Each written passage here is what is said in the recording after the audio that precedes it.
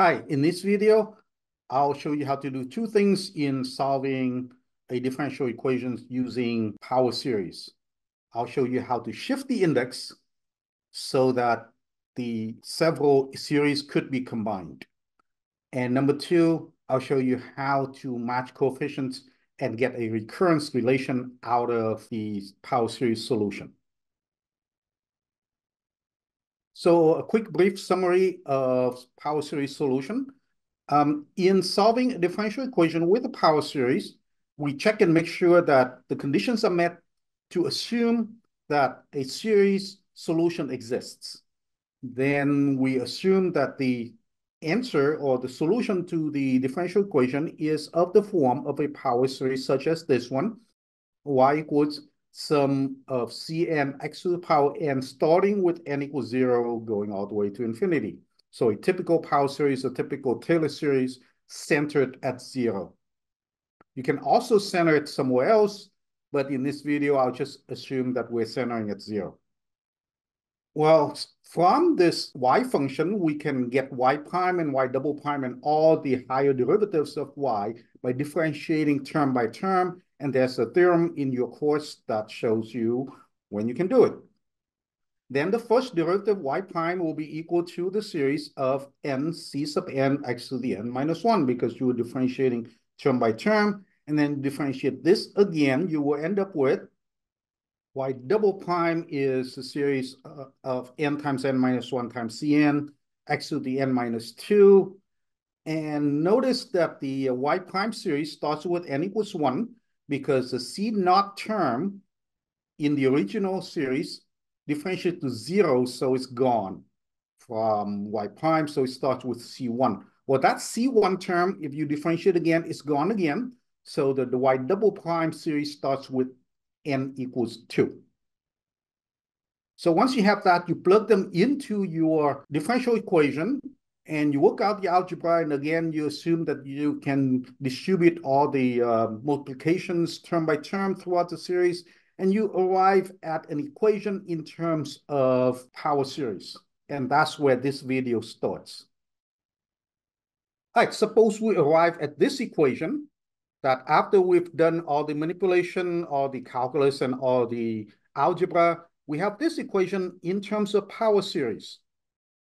We would like to combine these two series into one big series, one big power series, so one single x to the power n, and then we work with that single series. But we have two problems. One problem is a small problem. The small problem is that the two series start at two different n. Well, that's a small problem because I can solve it like this. For this second series that starts with n equals 0, I'm going to write out the n equals 0 term. You'll be equal to c naught times x to 0 plus the n equals 1 term. And then the rest of them will be starting at 2. Then, yeah, now I have a series that starts at 2, and so is the other series. The starting point is an issue I do have to deal with, but it's a small problem, easily solved.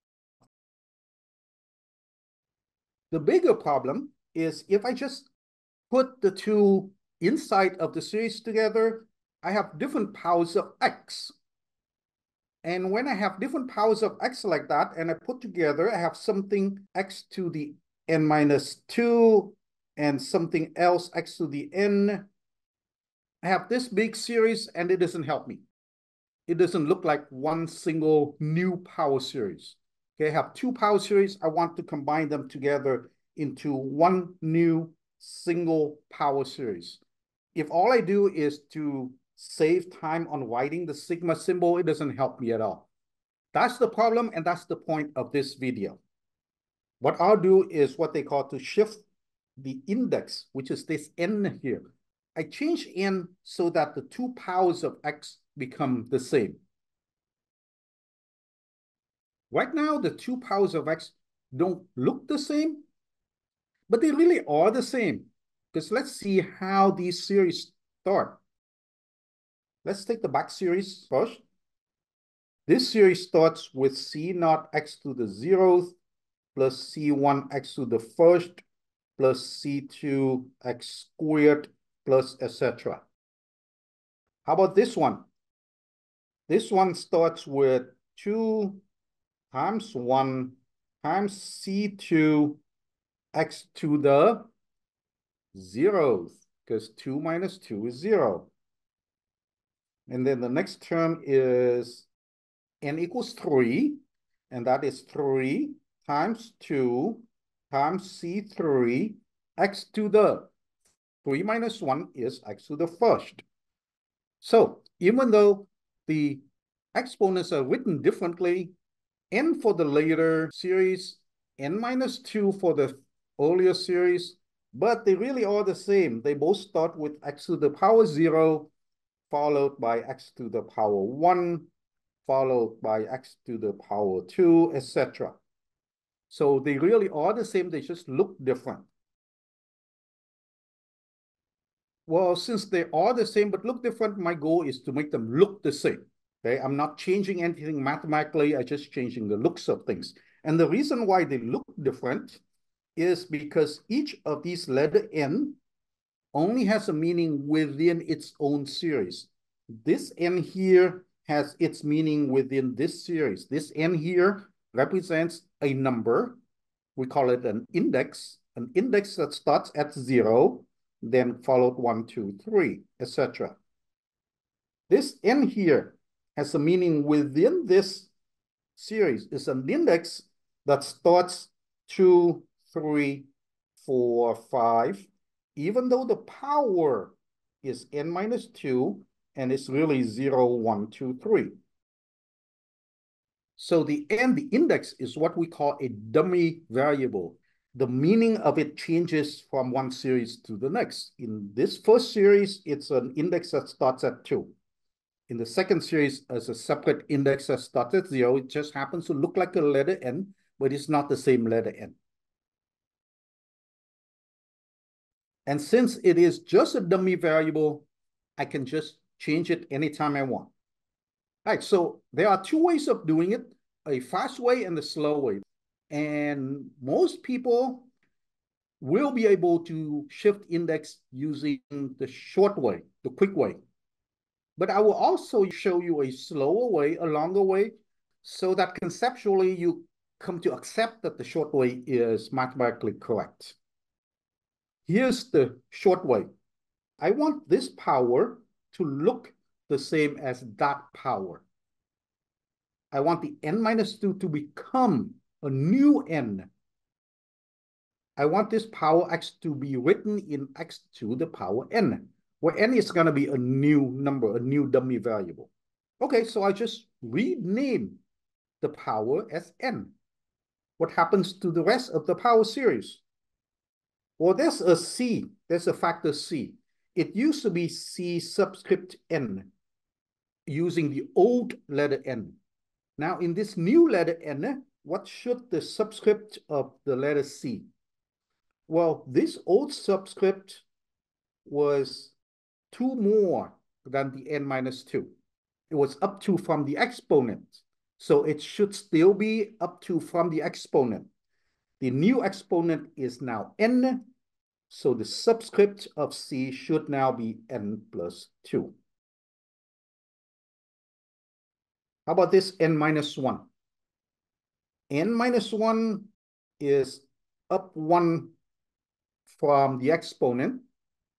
Well, the exponent is now n, so this factor should be n plus 1, so that it's still up 1 from the exponent. And then comes this letter n. This letter n was up 2 from the exponent. The exponent is now n, so it should be n plus 2. So the first series, it used to be the old letter n, now it's a new letter n. That is the exponent of x, and it is an integral. It is a summation from something to infinity. Well, there's a letter n there, so I have to worry about it. Well, it used to be the old n The series starts at x to the n minus 2, which is x to the 2 minus 2, which is x to the 0. So the exponent should start with 0. Well, the new exponent is now n, and it should also start at 0. We don't want to change the series. We just want to change the look of the series. If it used to start at 0, it should still start at 0. So that means I'm starting with n equals 0. This is n equals 0. So now I've successfully shifted the index of the first series from power n minus 2 to power n, which will allow me to merge with the second series. All right, that's the short way. Now, some of you may be unconvinced that this is mathematically legit, okay? Because you may think, well, it was n minus 2. How can it be n now? So I'm going to go the long way just to justify mathematically that this is legitimate math. All right, the long way is this. I want the first series to look like the second series, and in the second series, the power of x is just a single letter, n, right? And right now, in the first series, the power of x is more than just a single letter, it's n minus 2. So what do? I substitute m equals n minus 2. Let's do the substitution. If m is equal to n minus 2, then n is equal to m plus 2.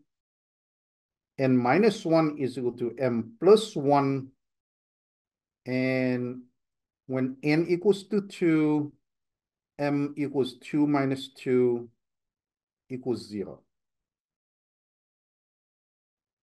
Now I plug it in, just straightforward substitution, just like in algebra or calculus. Sigma symbol. N equals 2 means m equals 0. So I write m equals 0 down here. When n equals infinity, m is also equals to infinity. So up here is still infinity. Now I move on to this factor n. Factor n becomes m plus 2. Factor n minus 1 becomes m plus 1. C, subscript n is now m plus 2. And then x to the power n minus 2. N minus 2 is now m. This is my new series after I substitute in m. Well, since m is just a dummy variable, I just rename it as letter n. And now my series becomes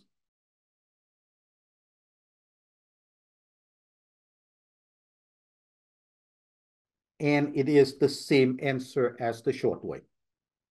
All right, that's about shifting index. Now, what's the point of this? The point of this is that I can now rewrite the whole equation, this whole equation here. I can rewrite it with the new expression. So I bring down the rest of the equation.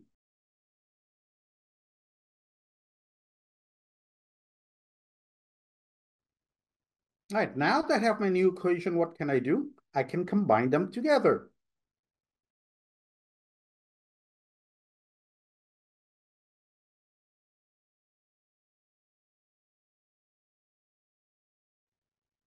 Like this.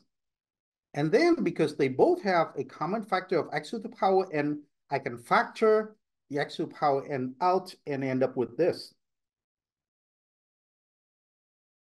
This is great because now it's the form of a power series, right? The power series is a summation of some factor times a power of x. So this is a new power series. Now let's go into the second topic of this video, which is matching coefficients to arrive at a recurrence relation. When you have a power series like this and it's equal to either a single number or a short polynomial on the right-hand side, then you can think of this 0 as 0 constant term to 0, so that's a constant term, plus 0x to the first plus 0x squared plus etc. While on this side, if you think of all of these as some single coefficient, then you can think of it as some a naught x to the 0th when n equals 0. And then when n equals 1, it's some kind of coefficient a1 times x to the first plus some a2 x squared plus etc. etc. And then there's a theorem that says that you are allowed to match coefficients. That means that this coefficient over here has to be the same as that coefficient over there. And this coefficient over here has to be equal to that coefficient over there, etc. We can match coefficients.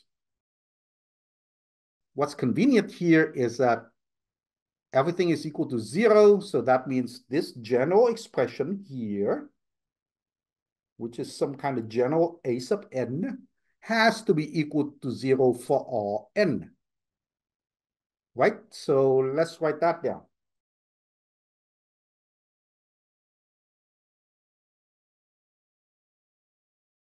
Since all terms must be 0, this general expression must be equal to 0. This is an equation that relates a C term of a higher index with a C term of a lower index. From here, I can solve for C sub n plus 2 and get it as a relationship with C sub n. I can subtract C sub n both sides and then divide by this part here.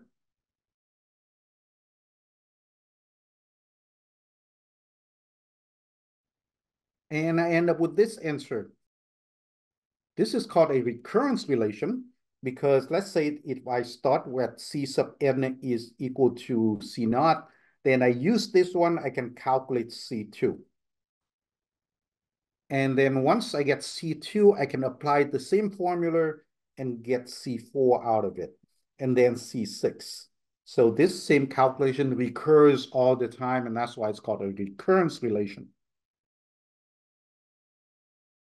Once I have the recurrence relation, I can write the solution as solution is y is equal to this power series that I started with, and then I define my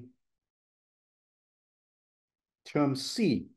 C sub n plus 2 is equal to negative Cn over n plus 2 times n plus 1. Then you say, well, what is Cn, right? Cn plus 2 is equal to all that. Yeah, that's great. But what is Cn? Let's think about it. How would we use this formula? We would start out with some C naught, and then we can calculate C2 from it. And then from C2, we calculate C4, C4 calculate C6, etc. All the even numbered C are fully defined as soon as we choose a C naught. C naught can be chosen arbitrarily. Aha, that makes sense because we're solving a differential equation. Solutions to differential equations always have an arbitrary constant.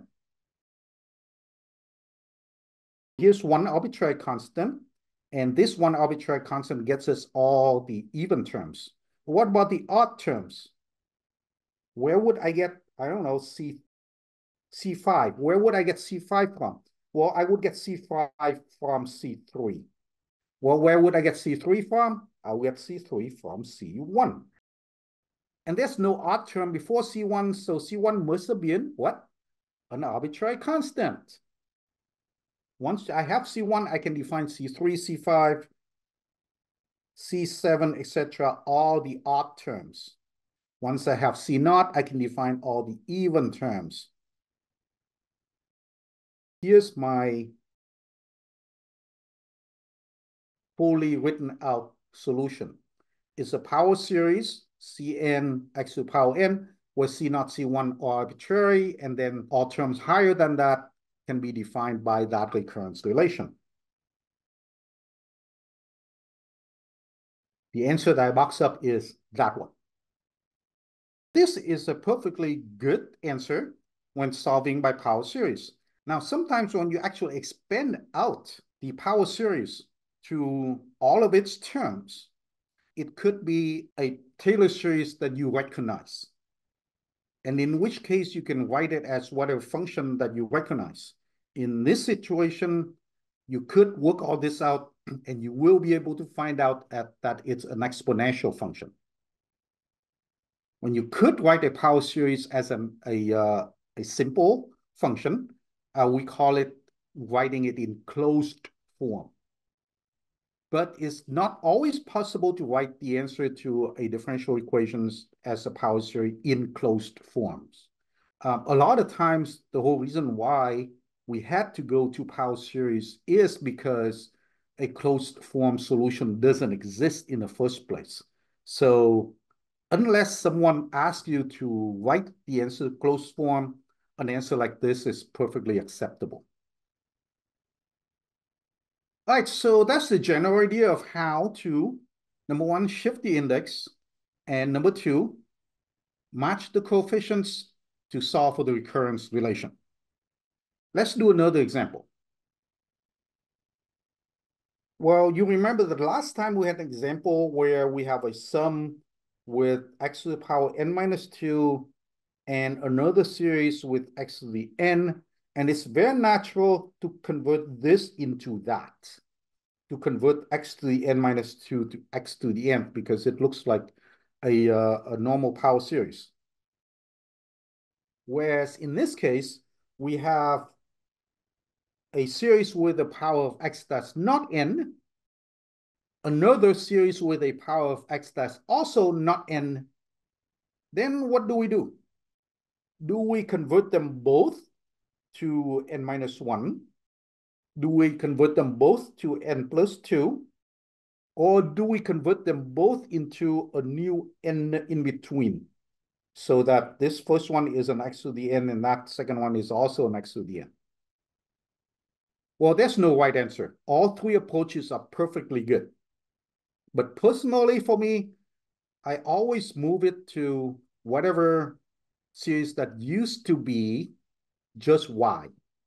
Looking at this, I don't know where all of these things came from, but if someone were to tell me that this equation in power series form came from the equation y prime plus x squared y equals 0, then I would say I want to move all the index to the index of this series, the series that has y in it. That's just me. That's my preference. In reality, you do it anyway, and it all the same. Now I have decided that I will make it x to the power n plus 2. So I don't touch this series. I will change this series. Last time I did the quick way first. Now I'm going to go the long way first, the slow way first. The slow way is to substitute a new variable m and then rename it later. I want a new m so that the power of x will be whatever that letter plus 2. In other words, I want my new m so that m plus 2 is equal to n minus 1. That means m is equal to n minus 3. N is equal to m plus 3. When n equals 1, m is equal to negative 2.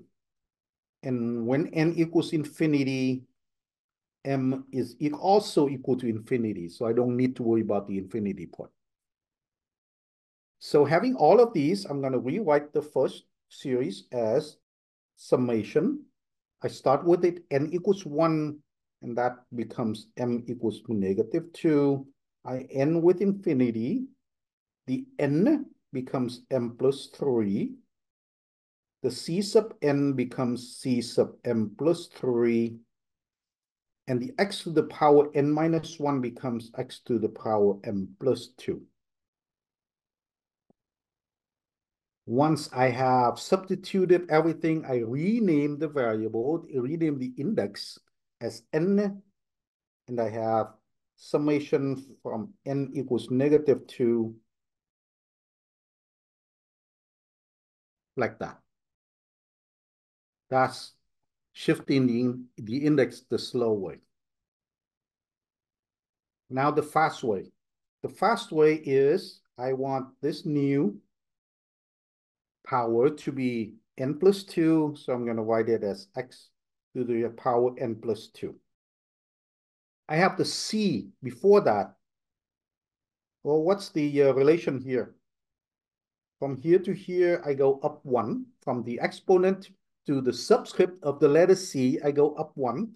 So I'm going to do the same thing here. I'm going to go up 1 from here. Up 1 from n plus 2 is n plus 3. So the subscript of c is n plus 3. The factor in front is n. It's the same n. So it's also n plus 3. And then summation. Now what? What's the first power here? The first power here is x to the 1 minus 1, which is x to the 0. So I want whatever number here so that I'm also starting with x to the 0. That means I need to start with n equals -2. Either method, I got the same index shift. Now I'll copy down the rest of the equation.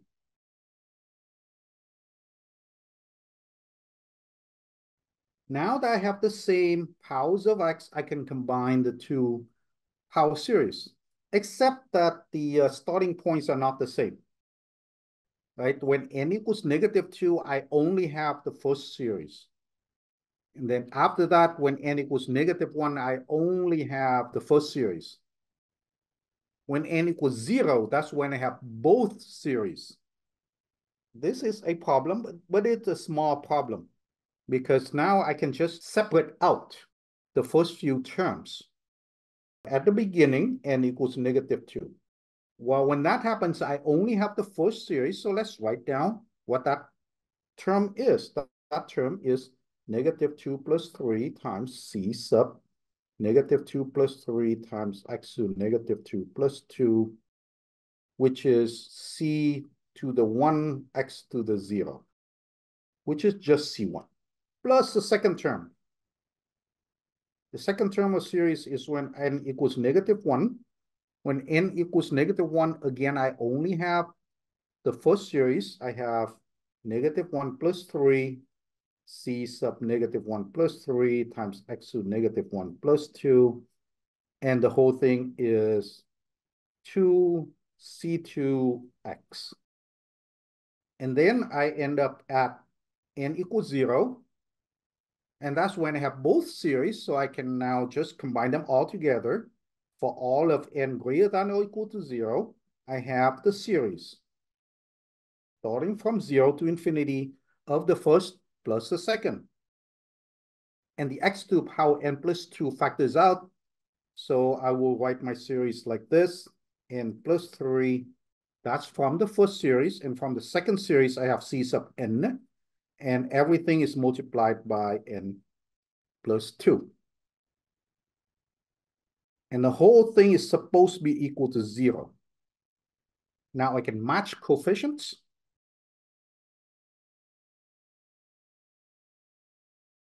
C1 has to be equal to 0. C2 has to be equal to 0. And then this expression inside the power series must also be equal to 0.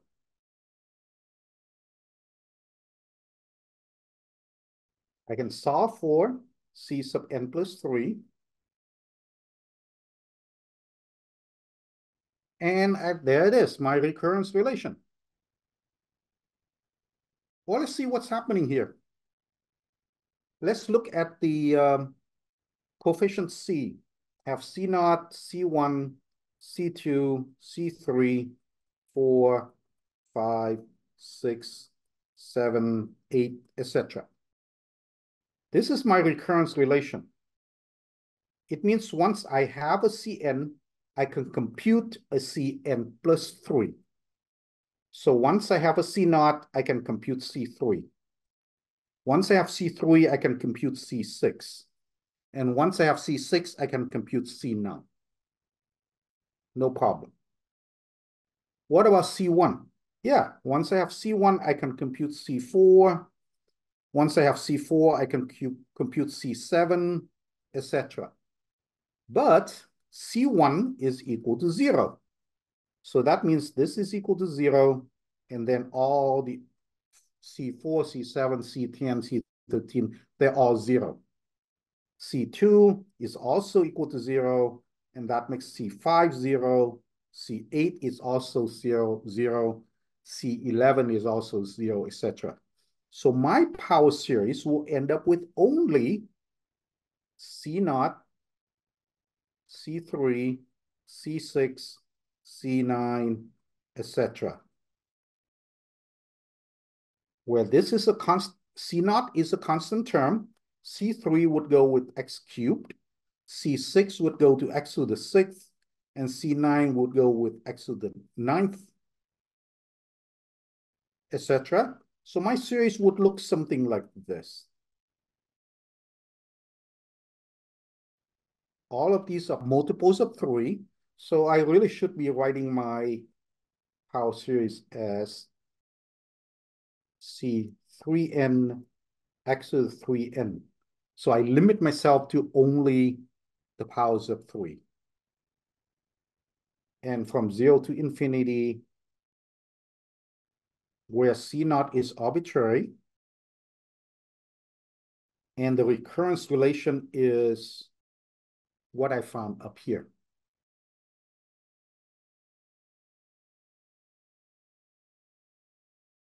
I box up my answer like this.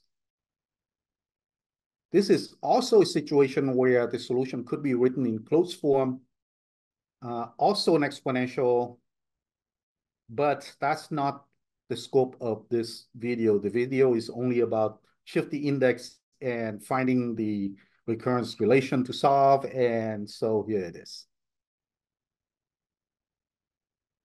All right, I hope that helps. Any questions or comments, put in the comments section below. Like, share, and subscribe for more contents, and thanks for watching. Bye.